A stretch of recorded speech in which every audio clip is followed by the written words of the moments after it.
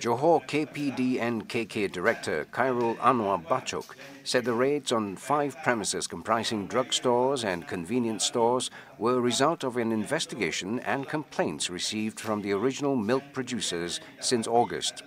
3 of the premises were found to be selling fake milk worth about 42,000 ringgit. The fake infant formula boxes were placed together with the original ones on the shelves and sold at the same market price at about 200 ringgit each. When questioned, the business operators claimed that they were not aware that the infant formula was fake.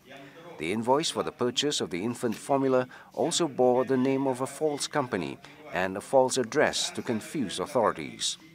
Khairul said the ministry will intensify the raids in other districts to detect the fake infant formula and identify its source.